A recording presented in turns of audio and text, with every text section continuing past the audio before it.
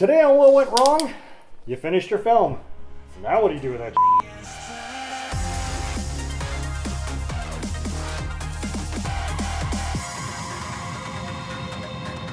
I'm Brett Mauser, and today joining us are two iconic icons of Ponderous Productions, Jeff Price How you doing?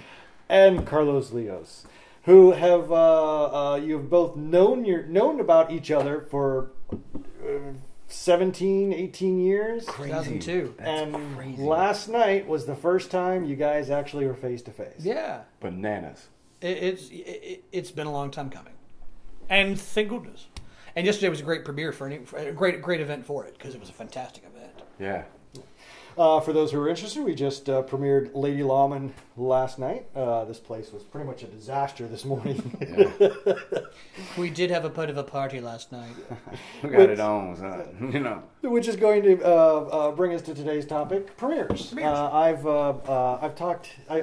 recommended doing premieres in What Went Wrong episodes before. Usually my little solos. I've talked about how you can show your appreciation to actors. But since coming fresh off of a premiere, I'd like to talk to people a little bit what to expect from one and how to go about it, and dispel some of the myths and whatnot. First one I probably want to throw out there is you're not going to make any money. New. You're going to spend something, though. I'll tell you that right now. Yeah. No, I like to, I could probably go even bigger on my premieres, by renting red carpets and getting stand-ups and all of this. But it's just, when it's just me doing it, it's a. And honestly, this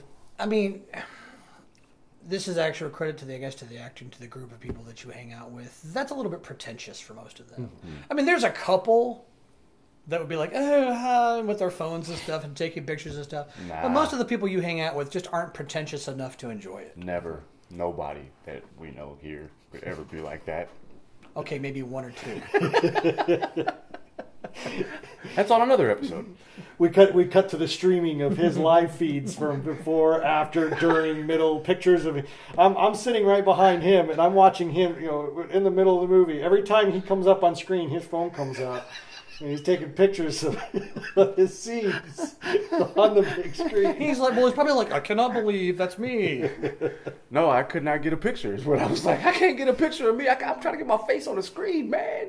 I think at one point his flash went off. Yeah, then I was done. Because I saw this I was done after that. I was like, oh man, I know the rules in the theaters. Man, these people gonna jump me at my own premiere. Man, that ain't good.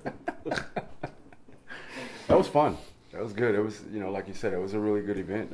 I mentioned that earlier this morning as well. It was a really good event.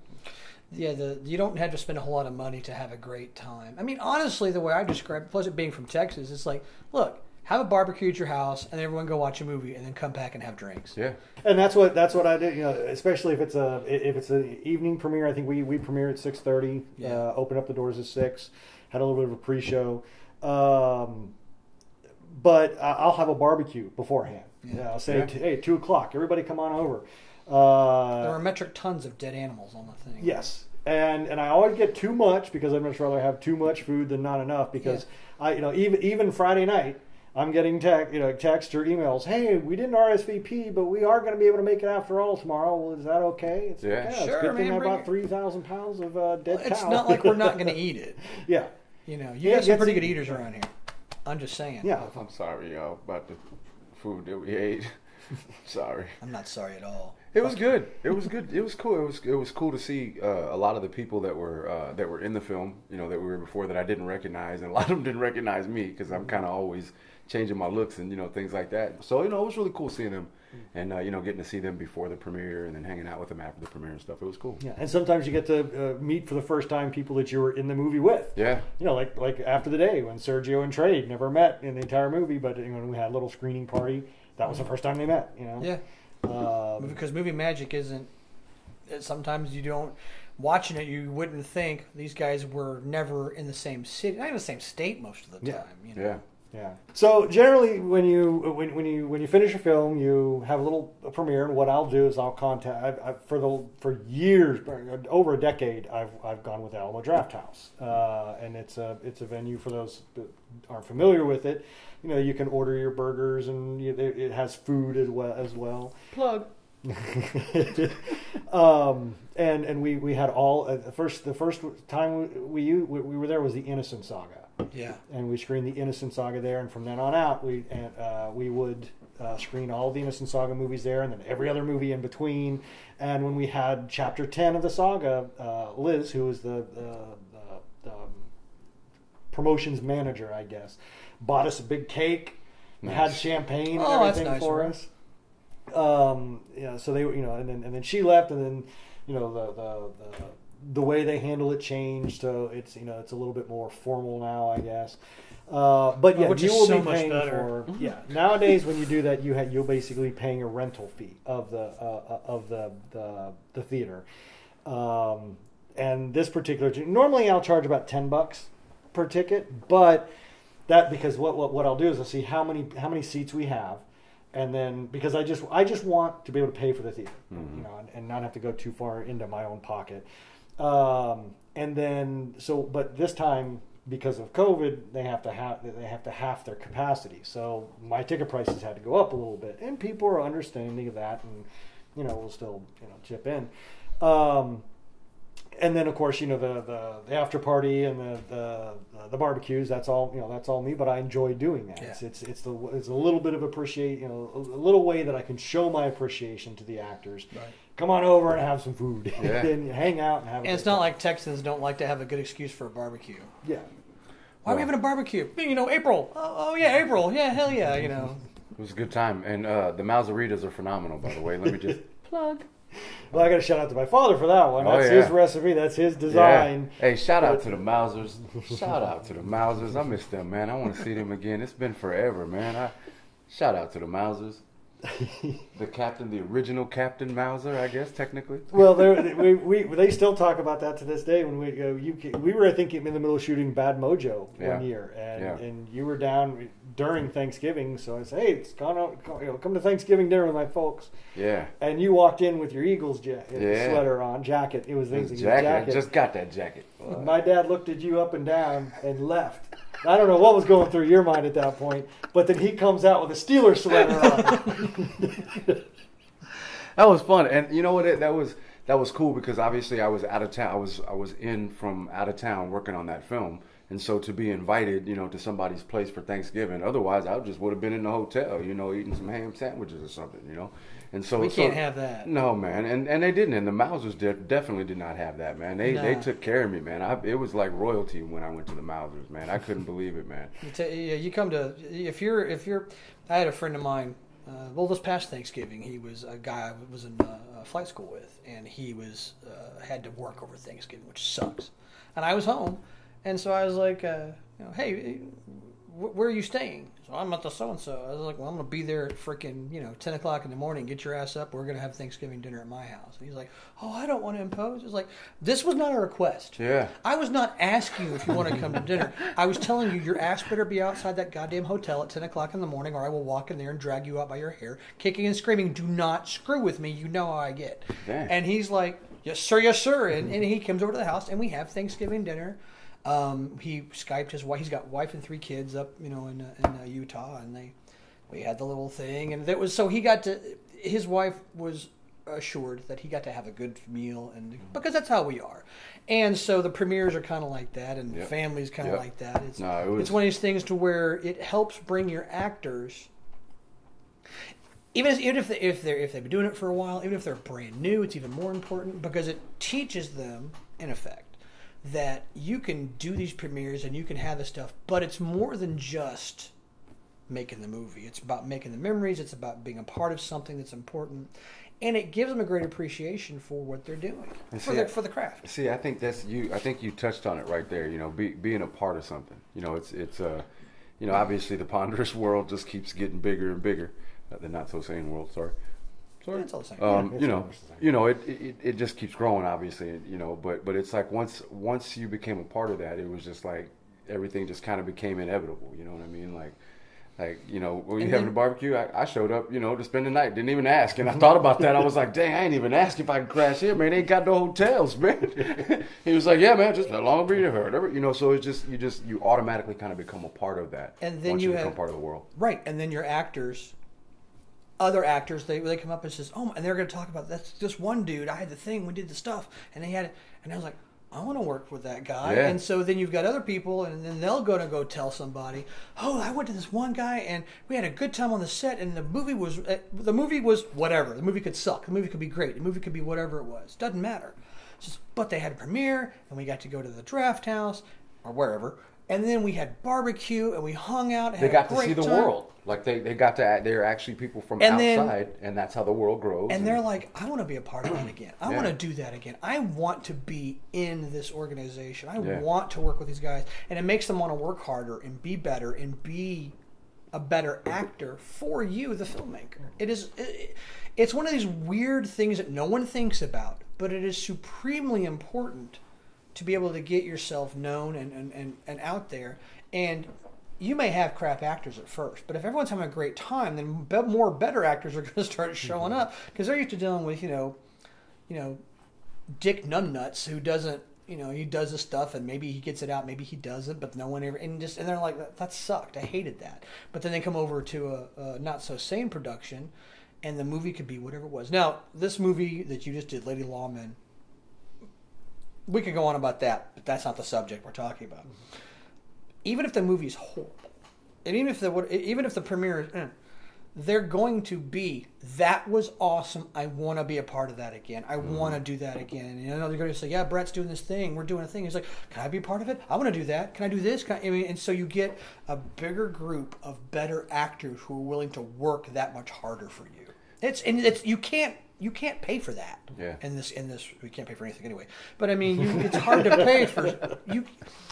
That is kind of publicity and the kind of stuff that businesses would kill to have in certain cases, to have a brand loyalty to you, to them, to somebody else. That's just not there. And you build that brand loyalty by being this way with your actors, by treating them as a part of a family. Now, families squabble, families get in arguments, families fight. That's fine. And I'm perfectly okay with having a fight with my family. Then you and I can have a disagreement, you and I can have a disagreement, and y'all can have disagreements. But at the end of the day, we all come back together because, well, yeah, but I'm part of the Partners family, you know. And if they decide to leave, go with God. We're happy to have you, and thanks for coming out. And they'll always go out and says, yeah, but man, those parties they had, those premieres were so much fun.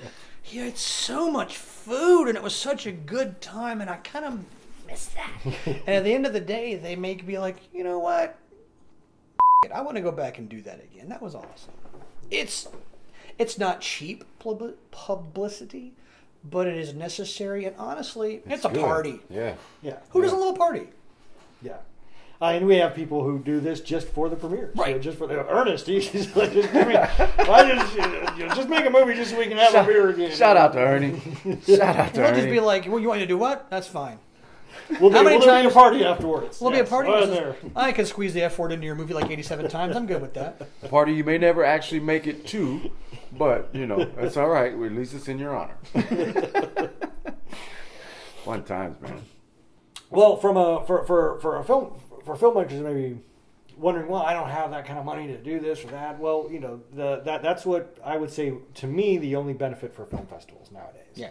I'll get on my soapbox or whatever you want to say, but first I'll recommend a film called Official Rejection, and it's some filmmakers who were showing the festival route, you know, how they got into some festivals and what happened at the festivals, and how, you know, they got accepted in like 3 or 4, and then they'd have to argue, and they couldn't go to this film festival because it wanted premiere status, and they had got this one in first, and this one was going to have premiere status, and they said, well, you got to pick one or the other because we want premiere status. Well, okay, they accepted us first, so we're going to go with them. All right, well, we're not going to screen your film now. Wow. And then they go, and 2 people would be in the audience. And I have been in several film festivals. You know, from international festivals like Louisville International Film Festival. When we got in there, because of our distributor. And that's one of the big myths, is people think that you're going to get your film to bought at these film festivals. Usually they've already made the deal, and the distributors are the ones getting the films into the festivals. Yeah. The other festivals are going to be there for people to still have their premieres and be able to show the film publicly. Yeah. And usually it's just going to be the stars anyways, right. You know, the cast and crew anyways. Yeah. So that's one place, you know, that's a way to get a premiere or whatever. And if you don't ever have an official premiere, but you get accepted into a local film festival where all of your actors can actually get to, call that the premiere. And you know, they may not be able to call it, you know, the premiere of Lady Lawman or whatever, but the cast and crew will know, hey, this is our premiere. We're gonna get to see it. That's fascinating to hear about that from this side of it. You know, to really kind of see how that works, because, you know, from this side of the camera, or from the actor's perspective, let me say it that way. You know, I never really consider all of those things, you know, that go into that. You know, obviously the marketing and, you know, the importance of being able to get that publicity and making sure that things go well. You know, obviously that's, you know, those are kind of a given. But I never really considered, you know, the importance of, you know, which direction do I go with this, and, you know, I got to have a premiere because it has to, you know, work this way, and they're only going to accept this because it. So it's really fascinating to hear about that, especially from, you know, from a lot that I've been learning and starting to get into filmmaking as well. Credited to Brett William Mauser, by the way, Captain Mauser. But you know, so that's really, really fascinating, and then especially coming right off of a premiere, you know, to kind of hear about it that way, because even last night I didn't consider it that way. All I was running around last night thinking about was marketing. You know, right. I was like, "Hey man, get that up on the billing, man. How come that's a private event? No, put that up on the top, man. How we do that?" You know, so you know, again, so to hear it from that perspective, coming right from the premiere, and, you know, just kind of seeing the difference now and understanding it in the questions that were being asked, you know, during the Q&A section, you know, timing, and, you know, just actually seeing everybody now, kind of going back and thinking about that. And thinking about that setup, it's like, dang, man, that really, really makes a lot of sense. It's fascinating. Yeah, and that's there'll be times that like this past month or so, you've emailed me kind of talking about film festivals. Hey, you got to get this in the film festivals. Yeah. And when I get the email, and I know he probably thinks I'm just blowing him off and just being an asshole. Yeah, that's exactly. Because I'll just send these one sentence. Well, it's this. It's too late. Because I'll sit there and I'll go. I'm going to have to explain this, and it's going to take me 5 pages of 10 paragraphs each page to explain this. Yeah.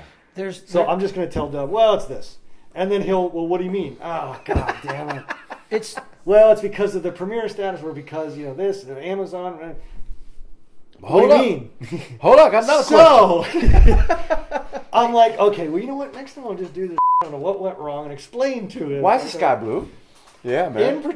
In this particular case, you're right. Lady Lawman is one of those that I think would just be great for festivals. However, there's the premiere status, which if I want to get it out there on our website and on Amazon, 80% of film festivals are now not going to accept us because it is premiered publicly before. And so many of my films in the past, I've waited 6 months until after the film festival circuit to put it out. However, at this particular junction in time, I don't know how long Amazon's going to continue accepting films from guys like us, so I want it out there as quickly as possible. They've already said no more short films and no more documentaries. They're not accepting any more of those. So it's the only thing I'm going to watch on Amazon. I don't give it a rest. Second, we are coming out of a drought of Hollywood. Yeah. You know, movies. The weekend before, we were going to premiere, I think, the weekend before, but Godzilla came out, and they said, well, the price of the theater is going to be double that weekend. I was like, whoa, can I just do it the weekend after? Yeah. So let me do that. So films are starting to come out a little bit. So well. Yeah. Films are starting to come out again. So if I wait another 6 months, I don't have that advantage of a new film going up on Amazon. Yeah. So that's a judgment call that I have to make, and I do think that Lady Lawman would have done very well in the festival circuit, and I will probably send to a couple film festivals that don't have premiere statuses, that aren't going to require a premiere status. But that does harm you in that, and that is a, and that's why it's sort of like trying to explain that in just like an email or a text. No, it's I'm cool, like, man. Again, it's Amazon. Yeah, no, Send it to again, you. man. I mean, just sitting here thinking about it, it clicks. It makes so much more sense. And again, going back to seeing it last night really brings it together. Man, it was like having conversations about people ask me questions. This is okay. Do you want the short answer or the long answer? Oh, the short answer. Blah, blah, blah. Yeah. And that's it. They kind of go. But what do you mean? Well, So you that's say it. long All right, answer. let me get my chalkboard. This is going to take a while. Well, I have to explain. from a kind of comedically, but kind of not. From a perspective of an actor, it's important, right? Like, hey, how are you going to market me? I'm ready for my close up, Mr. DeMille. Well, yeah, but at the same time, I have worked with so many actors that when there's that sort of, I don't want to say attitude's the wrong way, but that attitude of how are you going to market me? Yeah. I'm like, I you. I don't, because so many actors don't market our films. They don't promote the films. Yeah. 90 to 95% of our actors don't even post the trailer on their Facebook page. Yeah. Wow. And it's and at a point, it's like, all right, I guess it's going to be every man for himself. No, so again, it just makes so much more sense because just from the perspective of someone from the side of the camera, it's kind of like, you want to put this, especially when you've been in film festivals and won awards and been nominated for stuff that you didn't know. We were just talking about the other day. I had some nominations and had no idea. It's kind of like, hey, okay, well, I need that to happen again. And that kind of becomes the thought process instead of, okay, which is the better direction for this to go. What needs to happen in order for this to go to the next step? Next level. Forget about that next level. There's another level after that too. So, again, man, it's just cool, man. Thank you for what went wrong, man. So then after your premiere, after going through some festival circuits, then typically that's when you look for online distribution or distribution. And I just tell people, don't even bother distribution anymore. Unless they're going to write you this big check up front. Yeah. Because if you get a distributor nowadays, they're going to do the exact same thing you can do. They're going to put it on Amazon, and they're going to take 50%. Yeah, they're going to take your money. That. Yeah. Or they're just going to go to a place like Film Hub and submit, where you could do that all by yourself. And because Film Hub is great because they'll submit it to Amazon, they'll submit it to Binge TV and all the different little Roku platforms and everything. So it's a great hub for getting your film out there, and they'll handle it. Of course, they get their cut. Yeah. But if you go with a distributor, they're going to do the exact same thing and take the money, and they're going to take an even more percentage. Yeah. So it really is at that point where it's just like you're going to make just as much money selling DVDs out of the back of your car or getting a website and selling your film online. You're going to make just as much, if not more money, from a distributor who's going to get a $150 check from Amazon every month and then take their 50% and then send you $35 out of that. Yeah. Wow. So it's not that we're trying to get down on those kind of things and trying to discourage people, filmmakers from doing that. But if you get a distributor who's going to pay you a check up front, here's $15,000 for your film. Take it. Take it, yeah. $20,000 for your film. Take it. But when you see that 30% of net or 70% of net or, we split this, no money up front, just do it yourself. Yeah. Just do it yourself. Now that you'll have to put more money in advertising and marketing and things like that yourself. But in the long run, you have it. That means 5 years from now when there's a Hollywood movie about Francis Miller and everyone's looking for more stuff on Francis Miller, I've still got the right. I can do whatever I want. As opposed to our distributor with Bass Reeves, who, Bass Reeves has gotten a lot of publicity recently. There always talks about Hollywood movies. I think there was one on Netflix or something. I can't do anything with it in the U.S. because of the distributor. And the distributor has shelved it and isn't going to do anything. So I've got to wait until 2024 to get my rights back before I can put it in the U.S. Wow. So hold on to your film. You will not regret it if you maintain control.